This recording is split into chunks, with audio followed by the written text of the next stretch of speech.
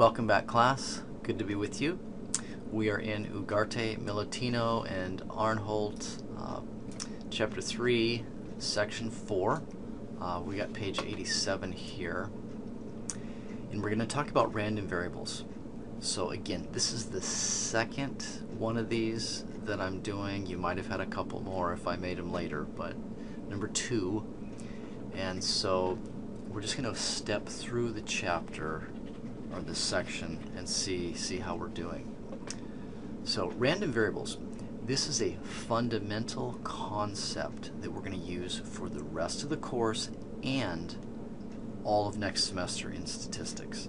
So I want to just put in some big picture remarks. I think the stuff in the book is pretty understandable. So here we go. It says right here, in many experiments, it's easier to study some function of the outcomes than it is to study the original outcomes. That's true, but let's try to get at what's going on here.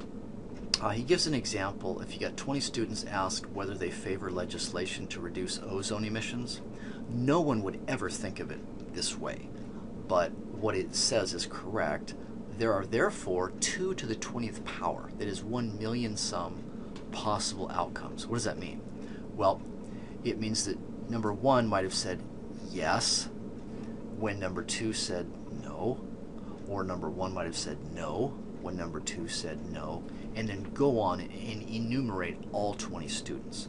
Now, it's absurd to think of that list of 1 million possible yes-no combinations the 20 students would give, okay? But underneath it all, that is actually what's going on. So a random variable is to say, we don't care which one said what, we just care how many said yes. So let's just boil it down to that. And what that does is it gives us 0 to 20. So I'd like to write it like this.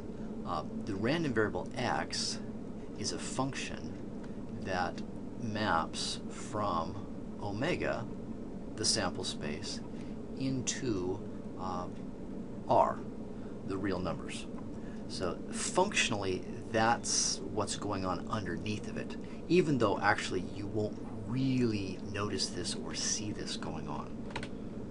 Okay, so that's what we got. Now, just a few examples are listed here.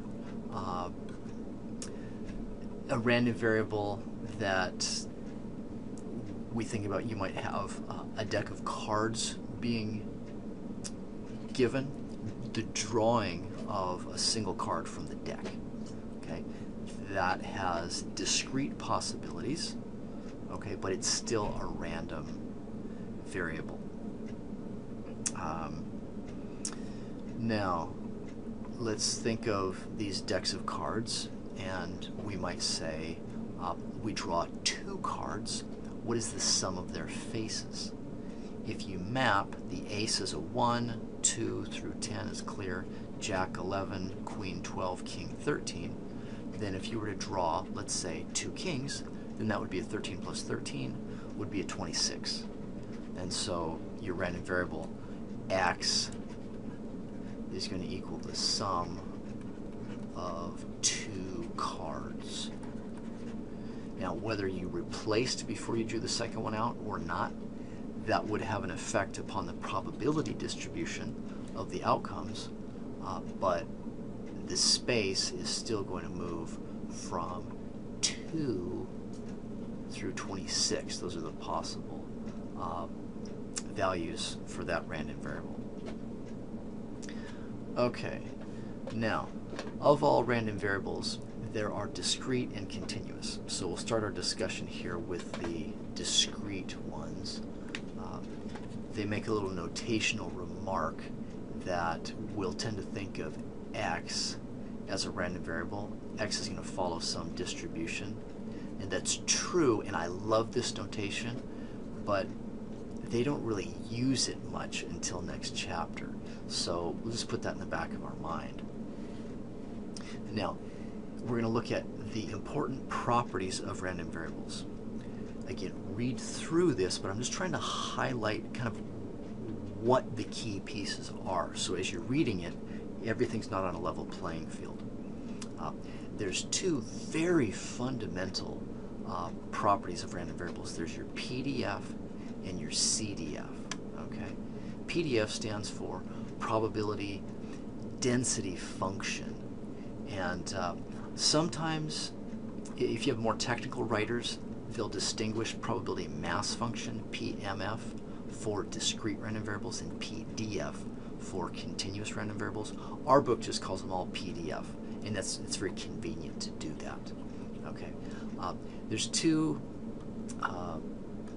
conditions that a PDF must satisfy here, and that just doesn't really help much. All probabilities are greater than or equal to 0. They all sum to 1. Okay, fine. Let's get an example right away. And the book has, I think, a pretty good example here. And that is a triple coin toss. That's what I call this. So I'm going to write it down. Triple coin toss. Here's the outcomes to the triple coin toss. You can see them. And the random variable that we're interested in could take other random variables on a triple coin toss, but we'll use the number of heads which appears. Now, considering the number of heads, this event has 3. These 3 events have 2.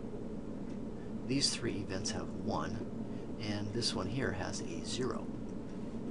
So what that does then is, for my random variable, the possible outcomes are 0, 1, 2, 3. Okay, that's the values of the random variable, and then the probabilities are, well, to get a 0, there was only one way, and there's 8 total, and each one is equally likely. So that's a 1 out of 8. There's 3 out of 8 for the 1, and 3 out of 8 for the 2, 1 out of 8 for the 3.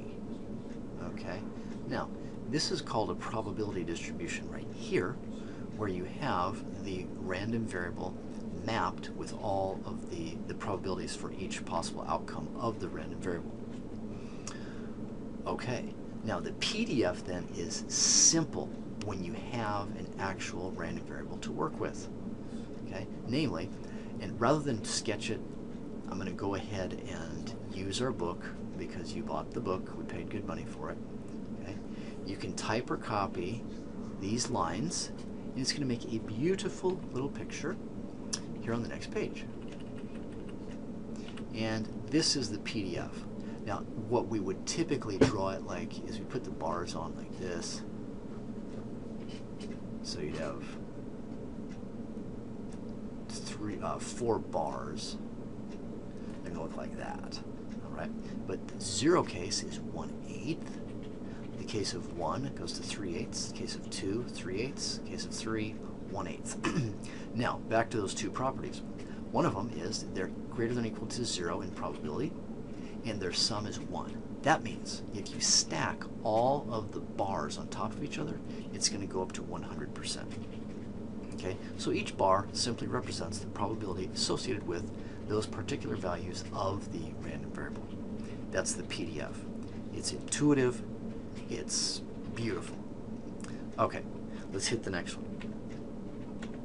Now the next one here is called the CDF, and that's cumulative distribution function. Okay? Now, fancy formula, probability that x is less than or equal to x. Okay. Now, you can write that with a summation notation, and then it gives 4 properties. I'm going to go ahead and let you read those 4 properties. I want to just go right to our example and see what's going on here. Okay, the CDF is directly related to the PDF. It's just cumulative. So I have 1/8 for the 0. Boom. At 0, I'm going 1/8. So there it is right there.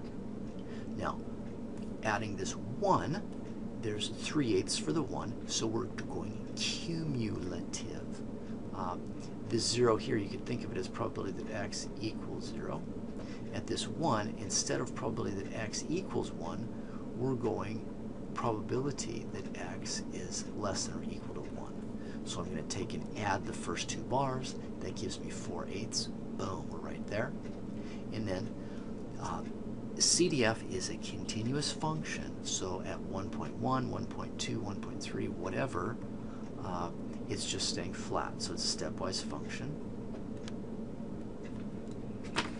And it goes over, once you hit 2, boom, we're going to add on the next 3/8, so boom, it jumps up here, and it does go like this. So now it's up to 7/8, and once you hit the 3, boom, it goes to 1. When you're looking at the 4 properties of the CDF, you'll notice that the limit as x goes to negative infinity, it just stays at 0. So this is just sitting at 0. That way we're defined over the whole real line. And then this guy, as its limit goes to infinity, it is 1. So once you reach that 1, then it just stays flat on the 1. And that's a CDF. For discrete variables, they're always a stepwise function. Okay, so that gives us PDFs and CDFs, and that's kind of what you're trying to extract when you're doing that reading. Now, let's go to the next section, expected values. Okay, we have mean, median, mode. There we go. Okay, these are properties of random variables. So, mode, it gives you a technical definition. It's the x value most likely to occur. I do not like that definition.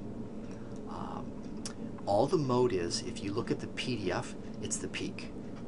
Okay, so in the triple coin toss, the peak here is 1 or 2.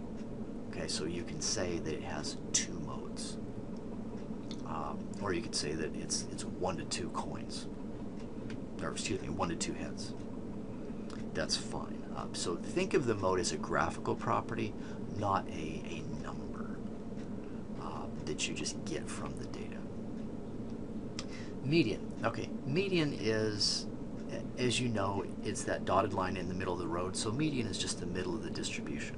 So again, you go to your PDF, and it's the halfway point. Halfway of what? Halfway on the probabilities. So my median here, let's just grab another color. Boom, boom, boom, boom, boom, boom, boom. It is 1.5. That's halfway. 50% is on the left, 50% is on the right. Okay, that's it. Now, how do you find that number? Well, that's a good question. Basically, you take your set of all possible values, and in our case, there's a 3, there's 3 2s, there's 1 1 1, and there's a 0. Okay, this is theoretical. If you were to just toss a bunch of coins, then you could do this empirically. But it's anywhere between 1 and 2. You can tell you got 4 values that are smaller, you have 4 that are greater. So technically the median's anything between 1 and 2, and convention, we just use the midpoint of the middle 2 if it's an even number. If it's an odd number, you just pull that exact number out and call it the median. Okay, that's how you do it by hand. Now, next concept is the percentile. And the percentile, as it says, the j'th percentile is a number. So the answer is it's a number, just like median is a number. May or may not be part of the set of possible values,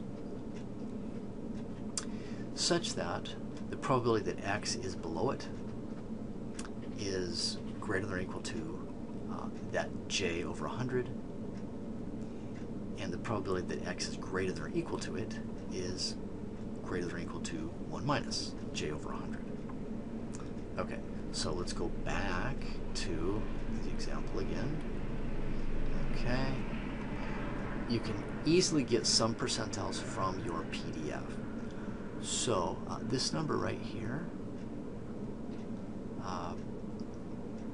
at 0.5, that 0.5 is going to be the 1/8 percentile. And let's just take note that 1/8 equals 0.125. So that's going to be your 0.125th percentile. Okay, at 1.5, That would be our 50th percentile. So let me wipe that out. 50th, and I said 0.125. Let me just say 12.5. Okay, moving over here between 2 and 3, that'd be the 2.5. That's going to be 7/8, so 87.5th percentile. There's no such thing as a 0th percentile or a 100th percentile, unless you want to stipulate that it's the maximum and the minimum. That would be fine. And you'll sometimes see that written that way. Okay. Comment about this 0.125. We have two things. We have percentiles. This isn't in the book, but you're going to hear a term called quantile. All the quantile is take your percentile and divide it by 100. It just gets the number on a 0 to 1 scale. That's used in statistical literature more frequently than percentile. Okay, and in R, you don't have a percentile command, but you do have a quantile command. So you get quantiles. Multiply by 100 if you want percentile. Okay, excellent. Now, in addition to mode, median, percentile, we have expected value. The expected value is the mean, but it's a more technical term for the mean, and it's a more generalizable term, if I can put it that way. Okay. We're going to use this notation for it. E with the brackets x, so that's E of x, you can say. And it's the sum of x times the probability of x. Okay, so how do you do that? Well, let's just quickly let's reproduce our triple coin toss table, because I want to reuse this for something else as well. So we have the 0, 1, 2, 3. So if you were to attempt to take the mean of this, then we could just add up the possible values. You'd have a 0, you've got 3 1s, 3 2s, and a 3. And looking at that, let's see, I've got 3, 9, 12. I've got 12. So 12 over 8 is going to be 1.5. So that would be the mean, just to add up all the possible values, right? The expected value says that's true, but that's a lot of work. What if you had a random variable that had hundreds or thousands or millions of possible values? You wouldn't want to do that.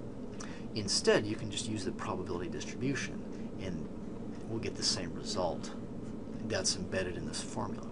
So we have a 1/8, we have a 3/8, 3/8, 1/8. Now, take x times probability of x.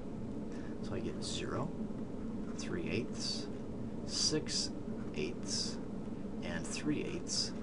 If you pay attention to this list, you'll see where they fit in. Add this column up, you get the same exact 12/8 that was over here. So we get the same result, 1.5. You can think of that as a weighted mean, weighted by the probability for each possible value of the random variable. Okay. We don't need to do the example here because we did our own. And we're finishing up on this section. Very nice little set of R scripts. This is instructive on the vectorized notation. Please run that. Okay, little theorem here. The book just makes little of it, doesn't even name it, but it's called the unconscious statistician theorem, and it's very powerful, and it's so intuitive that you really don't think of it much. But if you take a function of the random variable, okay, and a function of our random variable with the triple coin toss, a very common one, instead of x, we might consider x over n. where in our case it's 3 because I've got 3 coins. So instead of 0, 1, 2, 3, we're interested in what's basically a probability, 0 to 1, okay? The proportion of tosses which were heads. Okay, so that would be a function g of x. Okay, well, to get the expected value, you can kind of cheat, and you don't have to use the definition of expected value on this transformation. You can just plug it in directly. So here's how it works. We're just going to go back over to my table, and g of x, let's do g of x, it's 0, 1/3, 2/3, 3/3, which is 1. Okay, and then let's make a g of x, p of x column.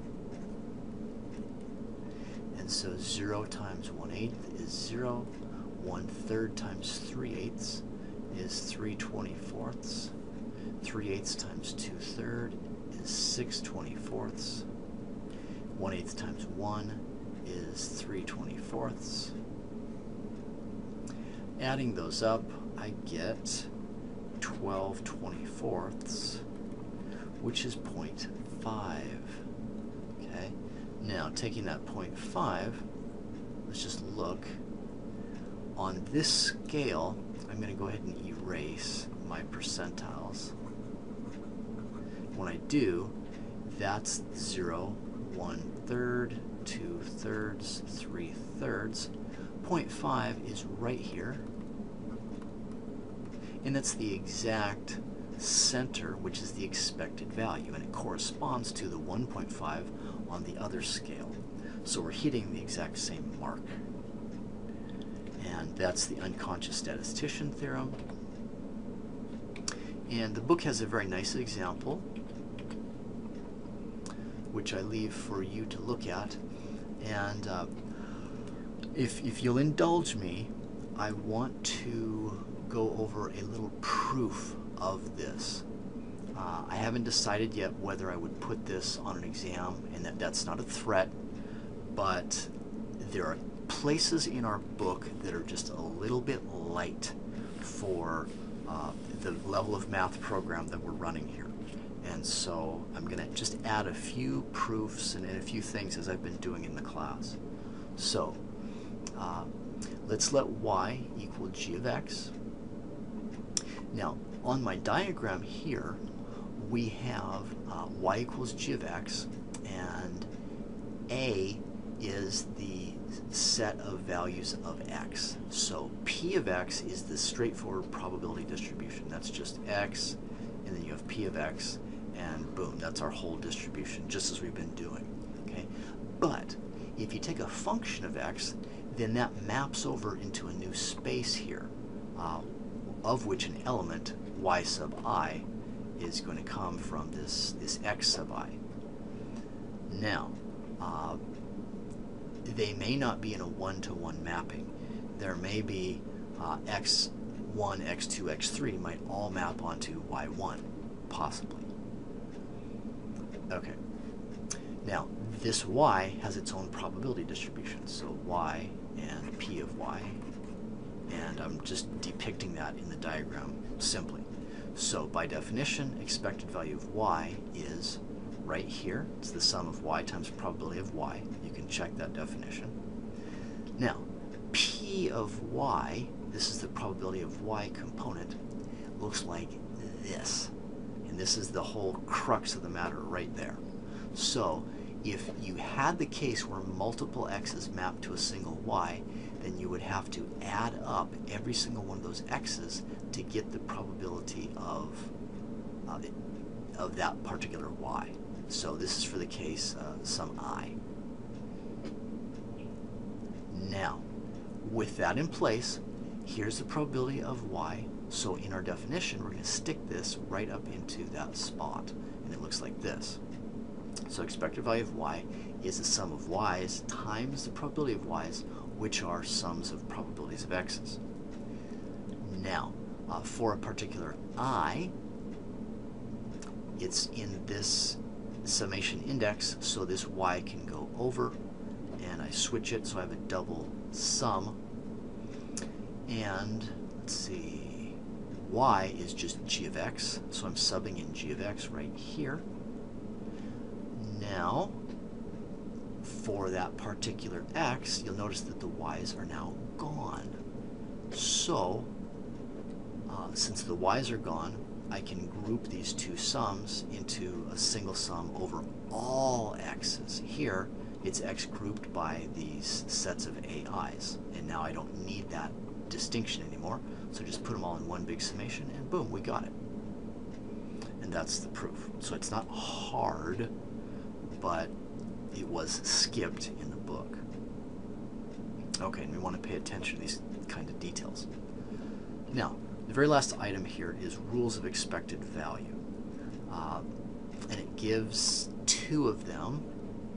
Very nice. I want to just prove this general one right here.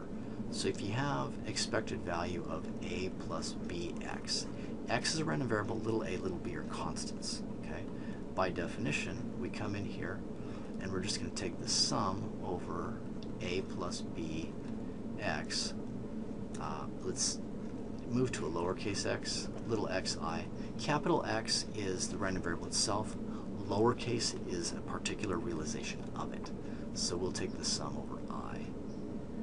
Okay, times probability of xi. Now, distributive property kicks in, so I'm just going to have a p of xi plus b xi p of xi, and that's the entire sum here. Okay, now let's look at the first component. You're going to have a times the sum of the p's.